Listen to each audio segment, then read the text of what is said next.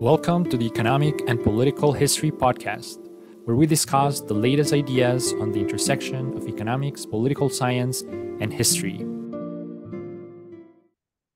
Hi, everyone. Welcome to a new episode of the Economic and Political History Podcast. I'm your host, Javier Mejia from Stanford University. And today I have the great pleasure of being with Guido Alfani. His professor of economic history at Bocconi University. And he's the author of As Gods Among Men, A History of the Rich in the West. I hope you are being able to see the cover because it's actually one of the nicest covers. And the title, I really love the title. One of the probably most beautiful titles of economic history books that I've covered so far. And Guido is here with us. I'm very happy of having him here. Guido, how are you? Very fine, thank you, and well met. Thanks for being here, and I would like to start by asking you about your life and your career. You work in at Bocconi. I know you're Italian, but tell us a bit more about how you ended up being the type of scholar that you are, someone that is particularly interested in inequality and very long-term processes, someone that goes deep into archival work. How did you build this type of career? Right. Well, I started as a student of economics and social sciences. I was a student in a program which was very much focused on economics, but also open to other social sciences, from economic history to sociology to political science and others. And I think it was very good having this kind of broad exposure to the social sciences, because it kind of, makes you a little bit out of the box, maybe. Now, why am I interested in inequality? Well, it's a very interesting question. I would say I've always been interested in that. And maybe one of the reasons why I decided that I had to work on this is that when in class, I asked about, inequality in courses of economics. I tended to get answers back then, and that was like the late 1990s, answers which I didn't find very satisfying. Classical answer was like, in the end, it doesn't matter much because the important thing is that everybody is growing richer, which I always thought is at the very least an incomplete answer to the question. First of all, because inequality is a relative concept, okay? And being a relative concept, the way in which we perceive it is actually not entirely dependent on our own level of material well-being. And then, interestingly, this is a topic which I could pursue very easily as part of my subsequent specialization in economic history. Economic historians were very welcoming at the time. I mean, at least those with whom I studied, they were very welcoming of the idea that I wanted to explore also this topic as part of my research.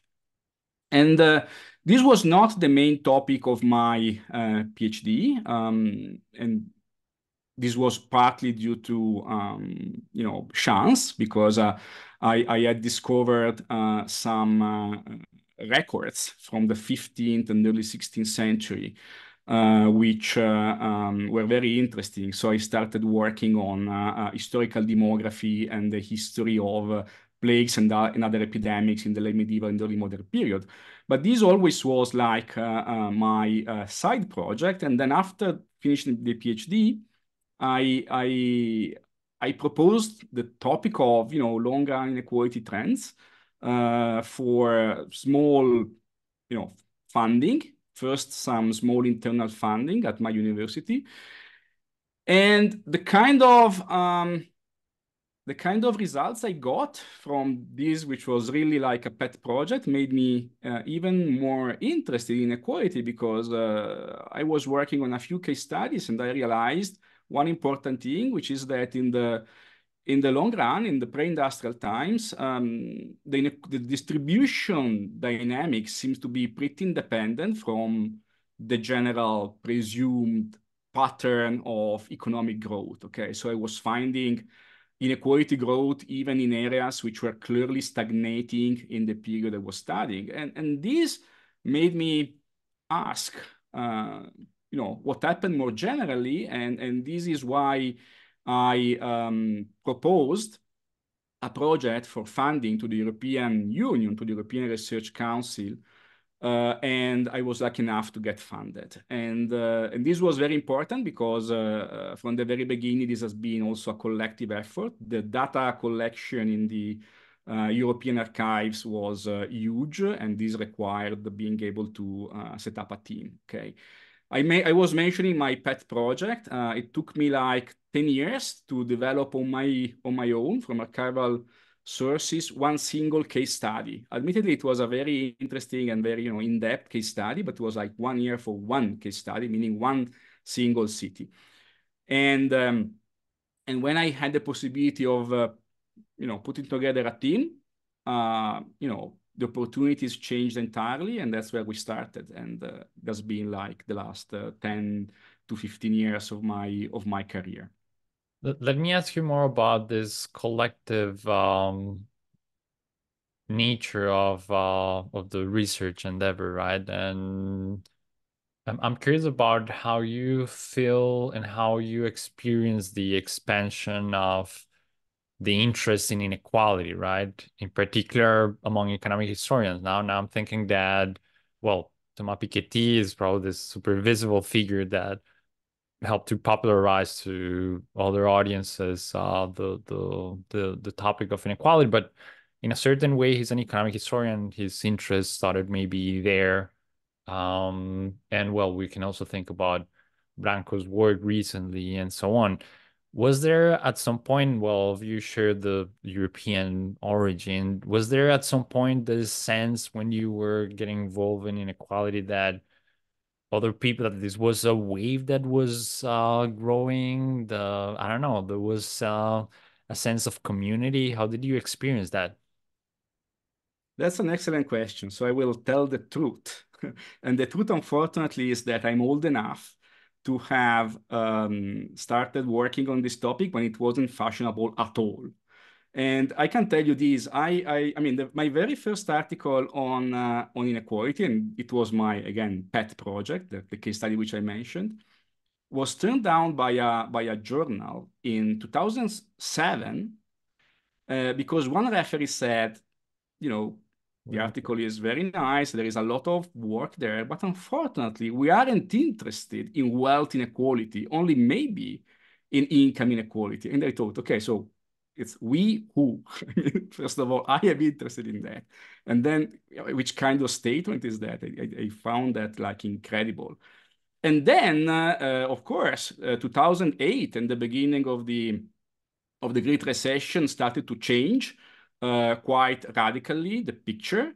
I submitted my project to DRC right after the beginning of the recession, actually right before it, and then I was funded, and that was I was lucky with that. And then, of course, Thomas Piketty published his book, and the topic became suddenly very fashionable. And I am very happy about that, of course, but not only because this makes my own research maybe more relevant to certain debates, but also because I think it's important, right? But I began working on this when the topic was really not fashionable at all. And I could see the change, so to say, on my skin. Now we are like 15 years after the beginning of the Great Recession, and I remember when I started working on the book which you mentioned, As Gods Among Men, and this is like this was in early 2018. Actually, it was late 2017. I thought, okay, but will this topic be relevant by when I'll be finished? And I thought, yes, because I don't see how this problem is going to go away. And so what I mean is, from 2008 on, this has only become more and more an important problem, and I think it will continue to be on the research agenda of economic historians and other social scientists for quite a few years more. And there is a lot of work to be done, so it's also a topic which is good for young scholars because there is really the opportunity of doing something new. There are many parts of the world for which we know that there are usable sources which haven't been explored yet. And this is because we started relatively late. There was very little effort in trying to measure historical inequality until, again, 15 years ago, 20 years ago. So now that the situation is particularly favorable, I would say. I'm curious about that. I'm going to ask you more about how you see the field in the future. But before that, I would like to start to get into the argument of the book and what you do there. And the first question that I have is and it's fairly broad, but I'm pretty interested about how you understand your area of analysis, right? And you frame the book as a story of the West, right? And so I want to ask you about that. How do you think about the West, not only as presented in the book, but in your own research, in particular, considering that you do this fairly sort of longue durée type of studies, right? What does it mean the West when you're going back to the Middle Ages, right? And how does that changes? How does that change when you get closer to present time? Because also I know that you've been working on societies that most people would argue that are not part of the West, right? So how do you think about that? How do you deal with that in the book and in general in your own research? Right. So my research, at least the part of my research, which is based on collection of new information from the archives, which is clearly the part of my research connected to the European project, is also constrained by the fact that historical sources must be available because the idea has always been to go back at least to the late Middle Ages, sorry, so to the 14th century or when possible to the yes, I mean to the 15th or when possible to the 14th century, because ideally one would also want to study, for example, how the Black Death in the 14th century affects the general distribution of wealth and maybe also income. So this means that there are some parts in particular of Europe which are much better than others because we have more information, especially for the earlier periods. And many European regions are very good for this. And this is, of course, an advantage which I have as an Italian, maybe one of the few advantages that we Italians have right now. But, in terms of historical sources, being able to work on Tuscany or on Piedmont surely gives you a plus. Uh, and this is it, basically. The idea was to try and to compare different parts of Europe for which we had information. So in the projects, we worked on different parts of Italy, then we worked on the Low Countries in North Europe. We also worked on Germany, we worked on South France, we worked on Spain, we worked on England, but not beyond Europe. And so, I mean, usually in my research, I don't refer to the West as a unit of analysis. I refer to a smaller region, right? Like, a specific part of Italy or the Southern Low Countries or England.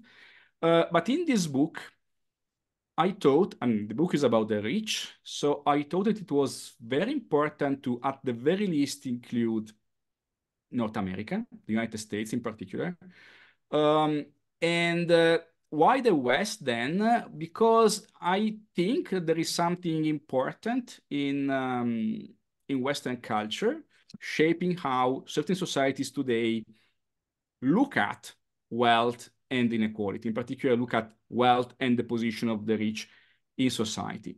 And an important role was played by the Christian religion, right? So that's also another reason why I am like looking at a specific part of the world. The other reason for me to limit myself to the West is that I'm not aware of any other work of this kind for other world areas. So the point is, it would be fantastic to be able to compare the social position of the rich in, say, Western Europe compared to East Asia. But I mean, I think that we can't right now. And I never worked directly on East Asia, so this is beyond my area of expertise, and I wouldn't have access to the historical sources also. So this is not something I could do on my own, and I see this book as a starting point. So maybe one day it will be possible to write a global history of the rich, and I would love to see that, or even to be, part of the team piecing that together. But I think that we first need to do more research on other world areas.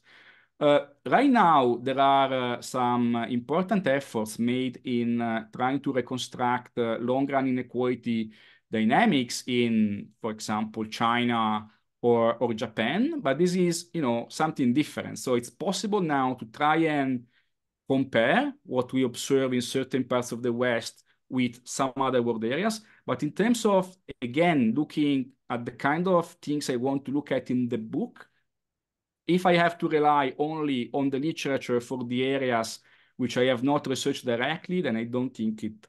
I think I couldn't have done it based on what is available right now. Let me ask you now then about these rich people, right? How do you define them? What makes someone rich in the sense of what distinguish that person from the rest? And tell me a bit about the patterns across history that you see in the West, right? We're gonna talk maybe about regional variation later, but there seems to be some big themes across Right. this entire area that you study, and I want to hear about that, right? So who are these people and how have they changed over time? Do we have more of them, less of them? What periods are structural breaks in that story? Right. So I use different definitions of rich in the book, definitions which integrate each other. First, I look at the top percentiles of distribution, the top 5%. I don't go below that because it could be like too many. The top 1% and also the smaller percentiles, the very top positions, which you might qualify in certain instances as the super rich, okay? But the problem of looking historically at, say, the one percenters is that they are always going to be the same percentage of society, like 1%. And that's a problem because what we also would want to know is whether across history the rich become more or less abundant. So I use another definition, which is a relative definition, and this is like uncommon. It's not something that has usually been done. But the idea mirrors the concept of relative poverty, right? For measuring relative poverty, you take the distribution and you define as poor those who are below a certain fraction of the median value. I do the same by looking at the top, and I define the rich, those who are at least 10 times above the median value of wealth, right? So I look at wealth for defining who is rich. And this means that the prevalence of those who are above, we are 10 times above the median, can change across time. And so we can see whether the rich become also more abundant, not only richer, but also more abundant. And what we find in the long run is exactly that. After a phase of decline in wealth inequality, so in the wealth share of the top 1 or top 5%, and a decline in also in the prevalence of those who are very far from the median towards the top, after the Black Death in the 14th century, and this lasts for 1 century and a half, depending on the area, then we observe a tendency for the rich to become richer. So the wealth shares of the 1% or top 5% increase continuously. And also the rich become more abundant, right? There are more people who are at least 10 times above the median. And interestingly, when you calculate which is the percentage of those who are at least 10 times above the median, it tends to fall, at least in pre-industrial times, it tends to fall in between 1 and 5%. So, this is also something which integrates, as I said, the other definition. So this means that there is, of course, a growing number of people and also their descendants who are able to rise to substantial affluence. The rich, at least those at the top, are becoming richer and richer, but this also means that there are people who are left behind, because then you can do the same thing for the poor, looking at relative poverty, which I did. And what you find is that exactly when the prevalence of the rich increases, you also find in the early modern period that the prevalence of the poor increases. So you have a growing polarization of society, which goes hand in hand with growing inequalities, with a growing wealth share of the top. And you can work systematically with this kind of approach until, say, the beginning of the 19th century, which is the period that was covered also my projects. Mostly this is my own data collected by my projects for the period 1300 to 1800. But then when you move in the 19th and 20th century, it becomes more difficult to work on the prevalence of the rich by looking at, again, those above the median, those above 10 times the median, because we don't have the complete distributions of wealth. And there is a practical reason for this. There is a switch from taxation of wealth to taxation of income. So there is less information available in the archives about the wealth distribution. But it is also because those who worked on wealth and who did, of course, a marvelous job, people like Piketty and other people who work with him, like Postel-Vinet or Jean-Laurent Rosenthal, they focused on the top wealth shares, right? They didn't reconstruct a complete distribution. So this kind of, limitates a bit what we can do with the data. But the idea, I think, is relevant. It would be nice to be able to also measure the prevalence of the rich, again, in relative terms, for modern societies. But right now it's pretty complicated because we don't have the right information for that. I want to ask you more about the sources used to get this data, but before that, I would like to keep with the theme of how the rich have evolved over time, and I'm curious about who these rich people were in the sense of, and you use a very nice term, I really like that, the path to affluence, if I'm not wrong. What were those paths to affluence? How did people become rich, and what type of activities they perform, what type of assets did they have, how did they preserve their wealth over time? What are your findings in that sense? Right.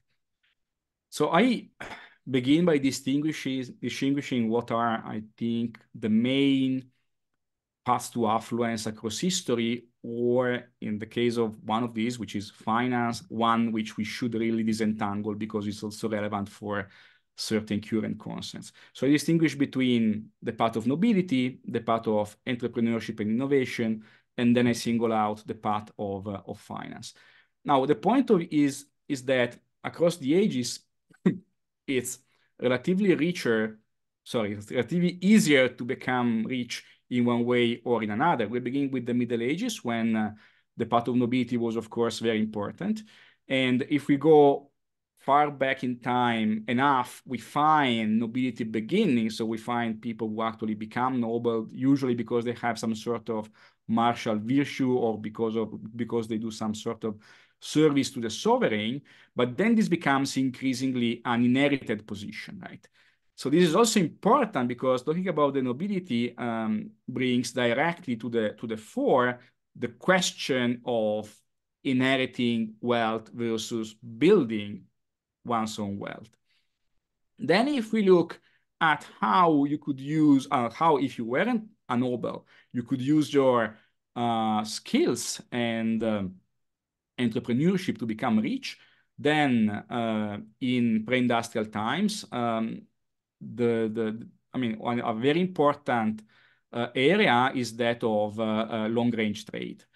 from the commercial revolution of the Middle Ages, from the 11th century, to the new opportunities opened by the Atlantic trade routes at the turn of the 16th century and later, we see that this is really a path which creates many new opportunities. And then you get to the 18th and 19th century and you have the Industrial Revolution, the first and second Industrial Revolution. That's another, there is another change, right? Also in terms of the opportunities open to build up a fortune.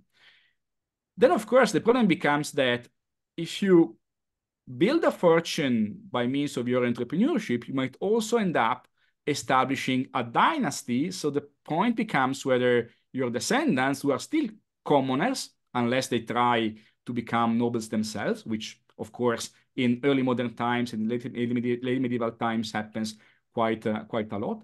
But you have again the problem of made wealth versus inherited wealth.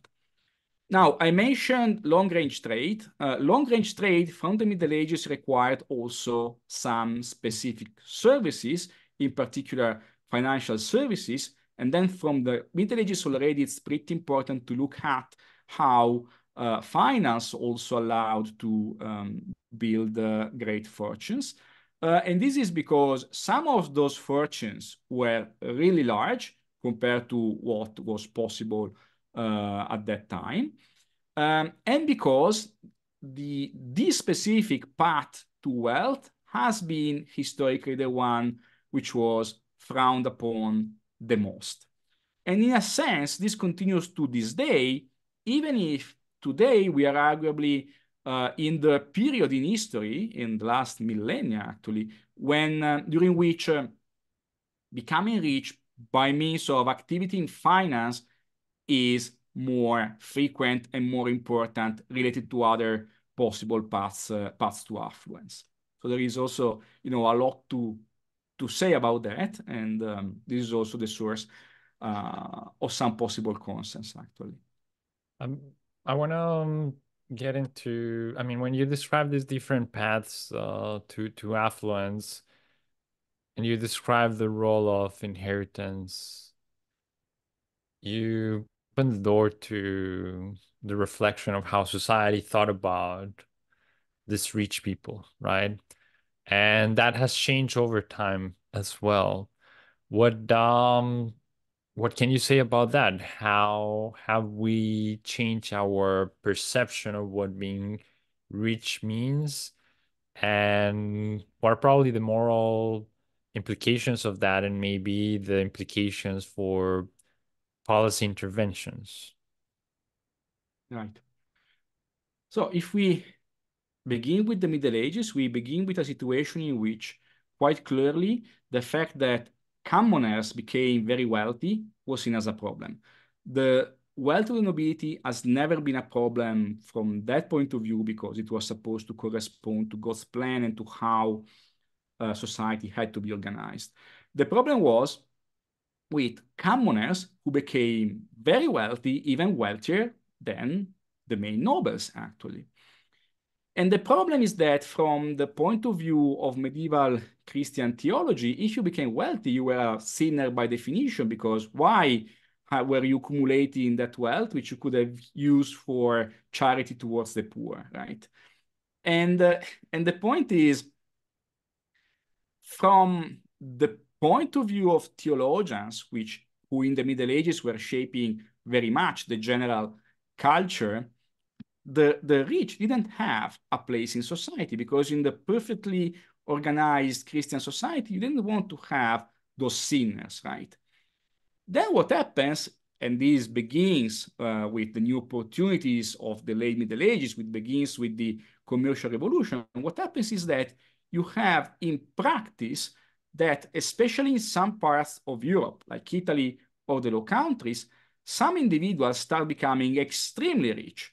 And those who are extremely rich, these commoners who are extremely rich, become more and more abundant. And you can't ignore them anymore. You can't dismiss them as sinners anymore. And that's when we start seeing some sort of cultural change, right? And we see this in the treatises, which discuss the possible role of the rich.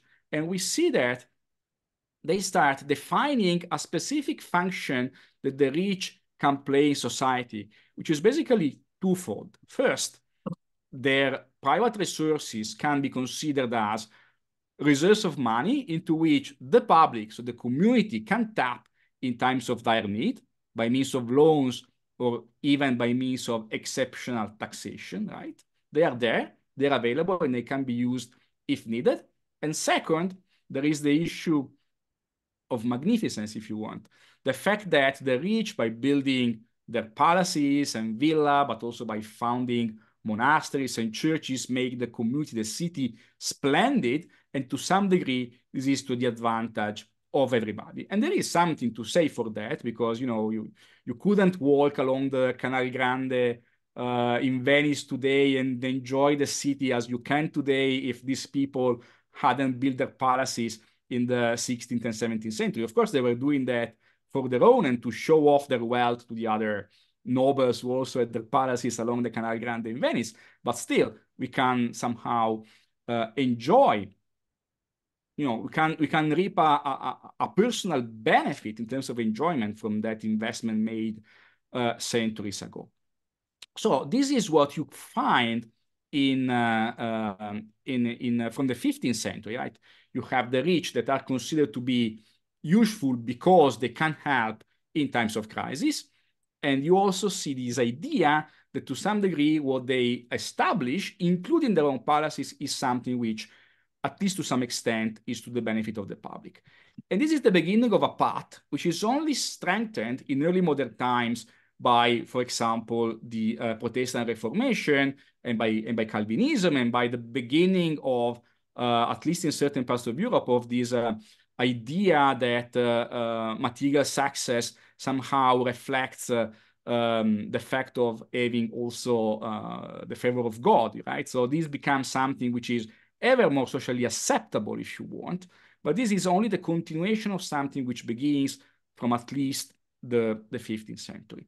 And then you get to the end of the, say, 19th century, beginning of the 20th century, during which, this is even more legitimate, but there is still some resistance against the idea that the rich, for example, start becoming too involved in politics, or even, the idea they might decide to use their money to influence the culture, but also more in particular the political debate and the political dynamics in their own countries.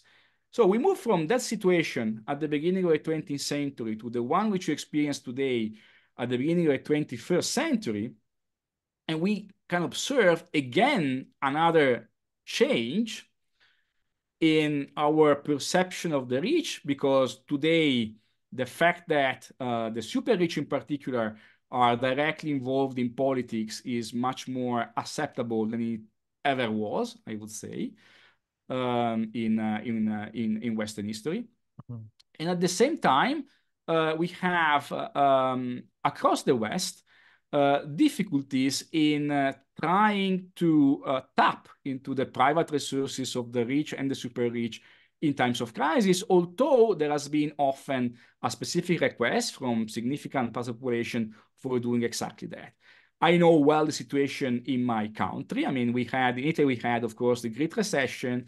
Then we were affected particularly badly by the sovereign debt crisis a few years after. Then we suffered a lot from COVID-19. We were one of the countries which were hit the hardest. And then Europe as a whole today has to do with war in Ukraine and whatever this has brought with it. And in none of these crises, it has been possible to actually increase, even on a temporary manner, the taxation of the richest. And this is interesting, but this also means that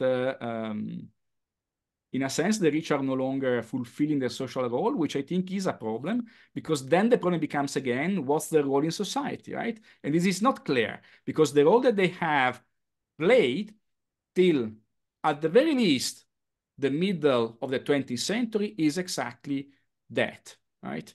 First and foremost, help the collectivity in times of crisis, and that help could take place in different forms, but very importantly by means of higher taxation, right? Let me ask Even you a now. temporary manner. Right? I want us to chat a bit more about the sources, right? And you already mentioned that an essential part of this are tax records of wealth, taxes on wealth, right? How does it work? Like where are these records? What type of taxes are that were being used? Who were paying these taxes? What can you tell us about it? I'm pretty curious about how exactly, even if you have technical stories to tell about the challenges of going to the archives, I'll be very happy to hear about those. Right. Well, in much of Europe, I mean, and these are, in some sense, the best possible sources, looking at what we actually find across the European continent. But in much of Europe, especially in the south and in the center of the continent, we can rely on these property tax records, right? So these are assessment of the value of the taxable properties, which always include real estate, Mhm. and very often includes also other items of wealth. For example, the capitals invested in trade.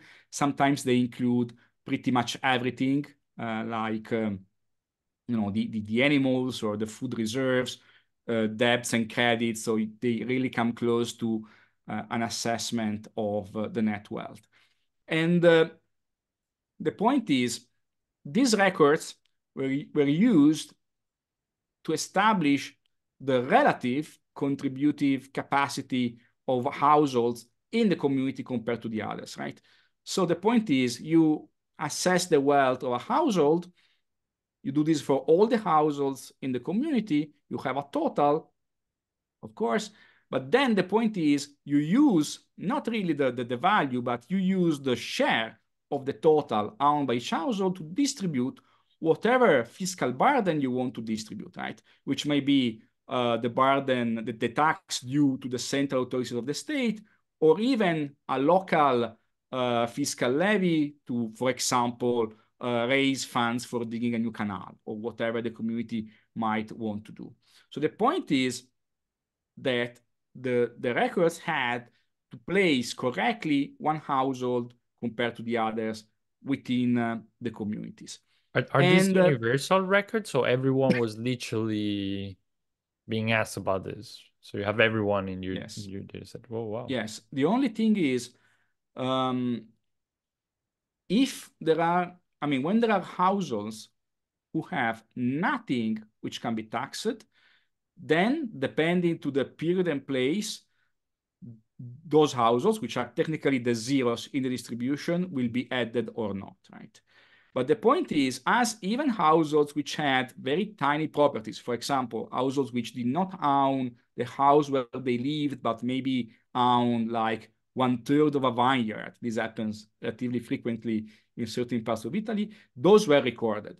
So those who we miss when the zeros are not recorded, what I call the property less, usually are in between 3 to 7, 8% of the total, which means that you can then try and tweak the estimate to take that into account.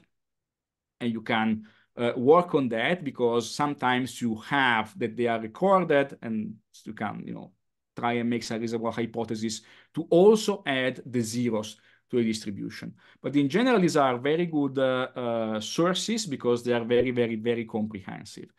And usually they are to be found, I mean, they are usually, they are local, they are produced locally by the community. So they are, I mean, in Italy, they're usually to be found in the archives of each specific city, unless they've been collected for whatever reason and sent to the central archives of each Italian region. And other parts of Europe have a situation which is similar, at least from the point of view of where the source is originally being produced, but it might be a little bit different looking at where the sources are preserved right now, and that depends a lot on national laws about archival records from centuries past. But in general, these are local sources, and the good thing is they don't change much in time. So, you have a community which basically follows the same rules in recording taxable wealth from, say, the late 15th century until the end of the 18th century. And then from the late 18th century and, beginning of the 19th century, these sources disappear. They are no longer produced because there is a change in how um, the taxation of land in particular is performed. That's the introduction of the so-called modern cadastre system, which is the one we still use today, which involves measuring properly each plot of land, drawing maps and whatever. And that, unfortunately, is the end of my historical records, because I can't continue doing what I did for the previous period also when the system changes to that. Let me get back to something that you mentioned, which is how the rich face regularly different type of shocks, right? And you have talked about the financial crisis, for instance, and about diseases. But what's your general take on regarding this, right? We have this big stories allow Walter Schittle that that inequality is really only visibly declining when you face these massive catastrophes. Is that what you find? What are these moments you already mentioned with some of the moments when we seem to see reductions in the amount of rich people, right? But how prevalent they are. I mean, you have a point there. So what's that Yeah. point? Okay, no, I am relatively more optimistic compared to Walter Scheidel. And I am more optimistic because I begin with a sort of pessimistic observation, which is that after the Black Death, not even plagues on a comparable scale, I mean events which like the 1630 plague in central northern Italy killed 35% of the population, so huge events, but they didn't reduce inequality, right?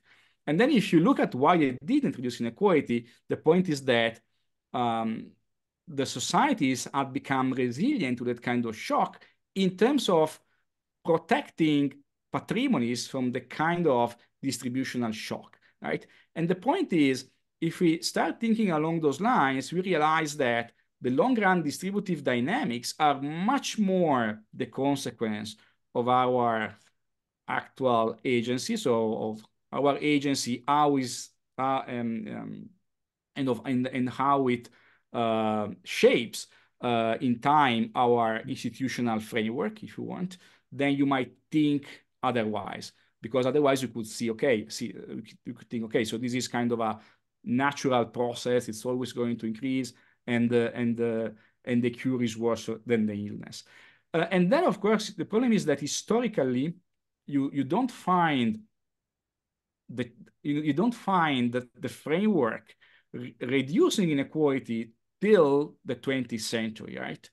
But then the story of inequality reduction from World War One, from World War One to World War Two, and in between the two world wars, is also very much the story of changes in institution, including in fiscal systems, and then the tendency for inequality of both income and wealth to decline continues for a couple of decades after the end of World War II. And that's again because of certain policies which are implemented and a specific institutional framework, which includes, for example, very progressive taxation, right?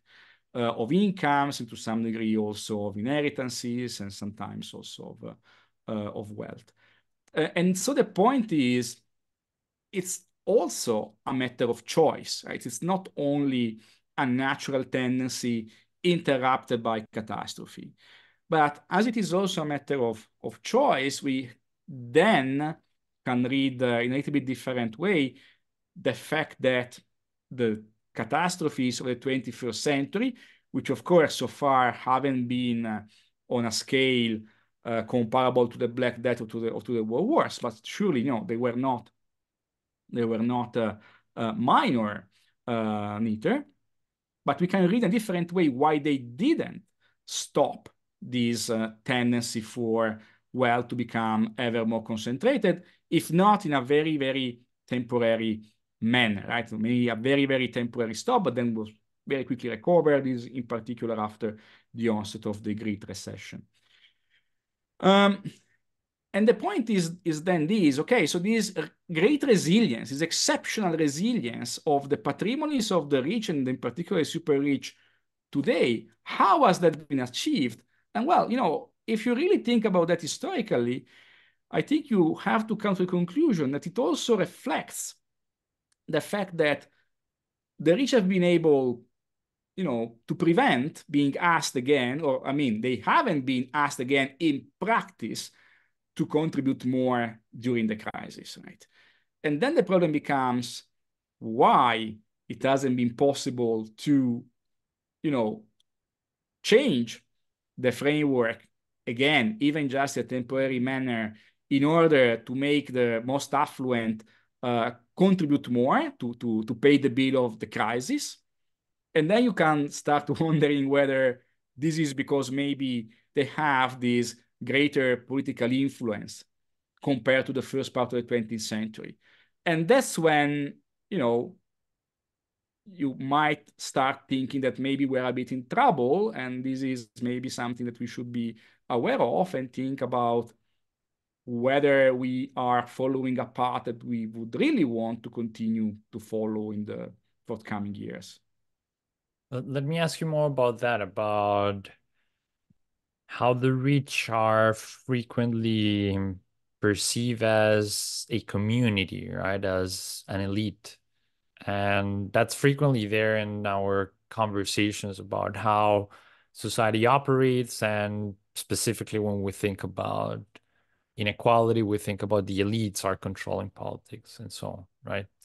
And I'm curious about your takes on that. What are the collective action challenges and mechanisms that the rich face, right? And I'm asking you partly because I work on elite, so I'm particularly interested in the topic. But what do you think about that? What have you learned from looking at these rich people? How cohesive they are as a community? How homogeneous are they? How capable of getting together and achieving things they actually are? What's your view on this type of questions? Right.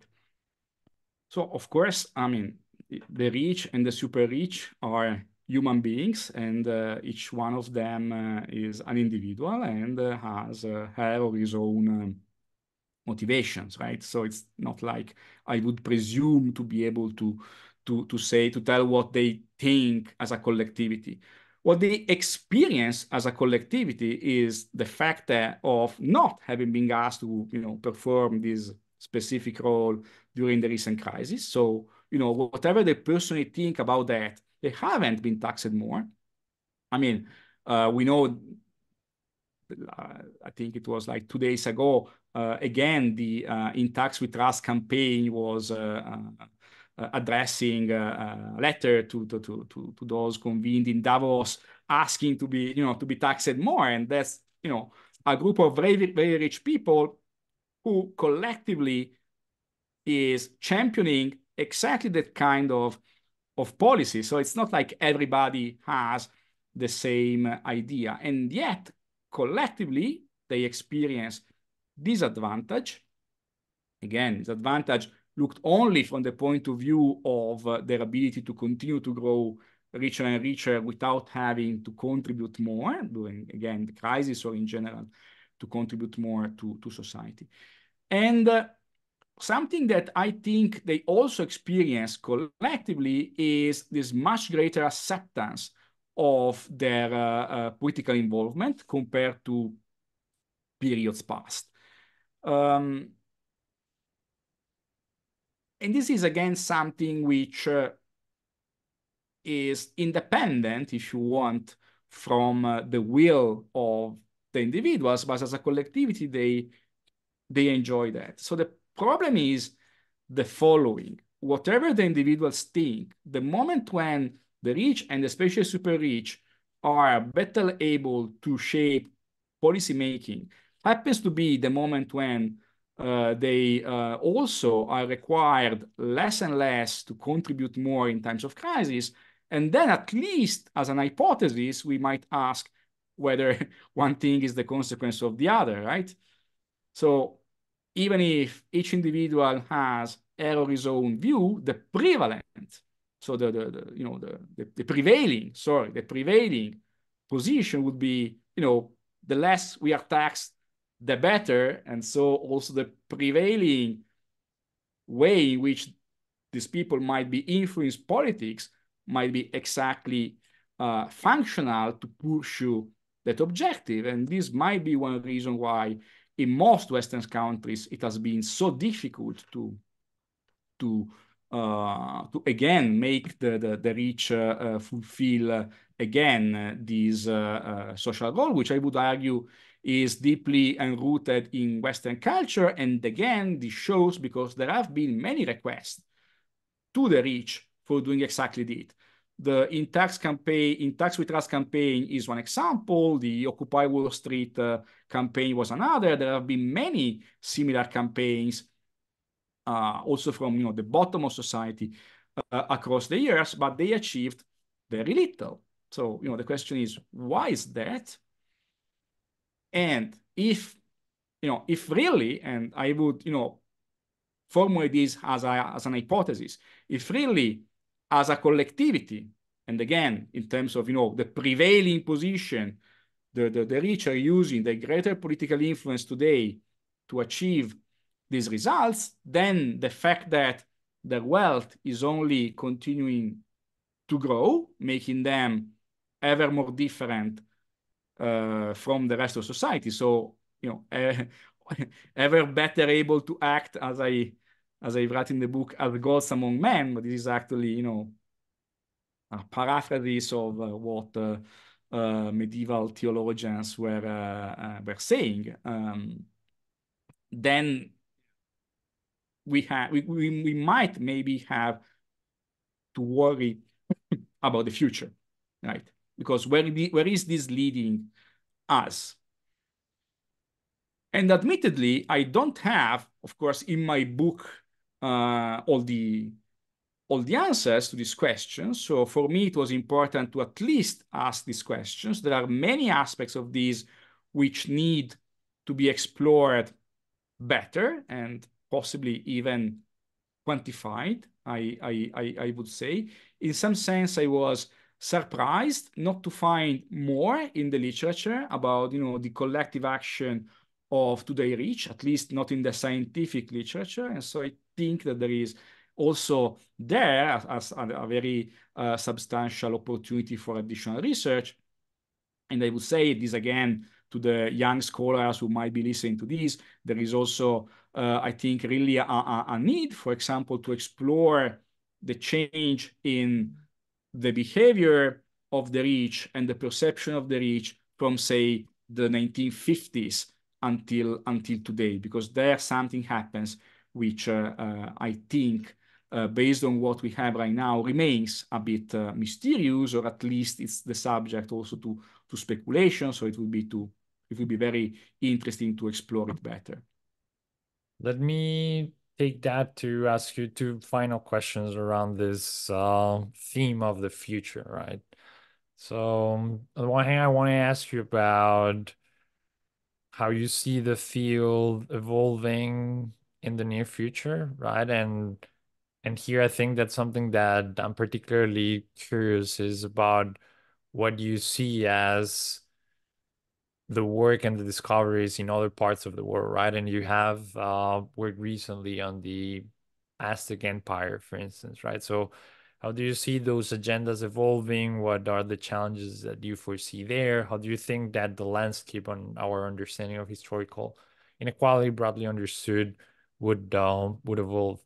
And the other one is a more practical type of question that you have already sort of anticipated, maybe where your answer is going to go about.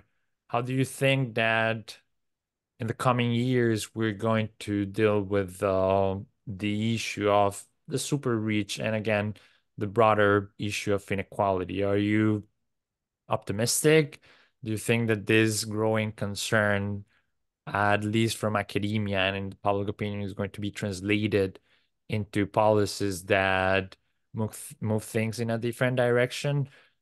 I guess in general, what I'm asking you here is how do you think that things are going to change? And if we meet again in 10 years to chat about this, what things would have changed ever since? Right. So let me begin with the question about the field. And by field, I suppose you mean the economic history of inequality, or maybe more general economic history. So I think, and also based on the people in my network, those who I know are working on this topic, I think that our efforts in trying to also, to begin with, to measure better these dynamics in the long run will only continue. So we will know more about more and more areas of Europe and the world. And I think, and I'm sure that a few years from now, we will have,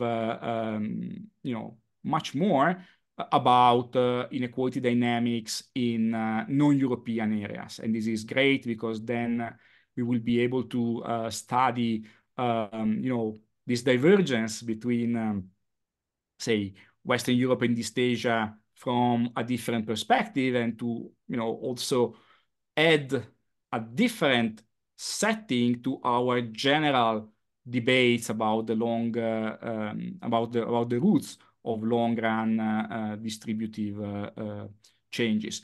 And I also think that this field is, the fact that this field is flourishing is also very good for economic history more generally, because this is one area in which we are constantly reminded of the connection that we must have with our sources, right? Because the debates, and this includes the debates about, say, inequality in the US in the last decades, which is something that is currently the object of contention. But these debates in the end are about the measures and the data. And this is very important because this is something that we, as economic historians, have to continue to do. And hopefully this has to be recognized by the profession, but also by our departments more generally as a worthy endeavor, right? But again, in this specific area, working on the data, beginning maybe with the historical sources in the archives, is, as of now, the only way to produce something new. And the real, debates are always, again, about the numbers and the data and the measures. Now, about the future of inequality. So I am not optimistic about one thing. I don't think that the current tendency, which is still oriented towards inequality growth, I don't think that it will disappear on its own. So, for example, on this, I kind of disagree with Branko Milanovic. I agree with him on many things, but on this, I don't. And I would not want to make a wishful hypothesis as Kuznets did in 1955. So I think the current tendency will continue, also because, unfortunately, I don't see the beginning of a possible change in policies, right? If I look at the political debates in the countries that I know better, or which I'm more interested in, I don't see any real sign that these might change in a substantial way. So if truly the only way we can invert the tendency is by having policies which are more redistributive, also, not for the purpose of reducing the wealth of the rich, but for the purpose of leveling the playing field. That's the objective that we should have in mind in a modern democratic country also, right? Because we have to also think a bit about the substantial equality of access to institutions and whatever. And this also requires some sort of, leveling of the playing field, looking at education and so forth and so on as well. And that requires resources, right? So the point is, I don't see an inversion of the tendency in the political debates. What makes me worried, however, is that I don't think that this can continue forever, right? So from a certain point of view, and this is something that I argue for in my book, I don't think that the rich should be happy about the fact that they haven't been required to contribute more in the last years. Because actually, I think they collectively, and again, independently from the will of each specific rich individual, but they have lost a great opportunity to kind of show to society that they are, in the same boat as we all are, in a sense, right? And then it's difficult to foretell, but this surely is going to create more debate and more tension across society in the future, I think. And the outcome of that, I don't know. That might be then the beginning of a change in the political discourse, of course, and that might be might be good, but we'll see. What seems sure is that certain super rich individuals in certain very rich countries in the world will be very heavily involved in politics in the upcoming months and maybe years. So Yeah, I guess we will have to talk again then in 10 years to see what has happened. But let me thank you a lot. This was very interesting. I enjoy a lot reading the book. This was a lovely conversation. Let me show again the cover of the book. I really like it. I highly recommend the book to all of our listeners. It covers much more than what we had the chance to talk today. But it was already fascinating. Thanks a lot, Guido. I hope to see more of your work coming soon. thanks to you. It has really been a pleasure to talk with you and to everybody who was listening. Thanks. Thank you for tuning in today to the Economic and Political History Podcast. Don't forget to stay connected with us on YouTube and Spotify. I'm your host, Javier Mejia from Stanford University. Feel free to follow me on Twitter at Javier Mejia C and connect with me on LinkedIn. You can find me as Javier Mejia Cubillos. Until next time, stay engaged, thank you, and take care.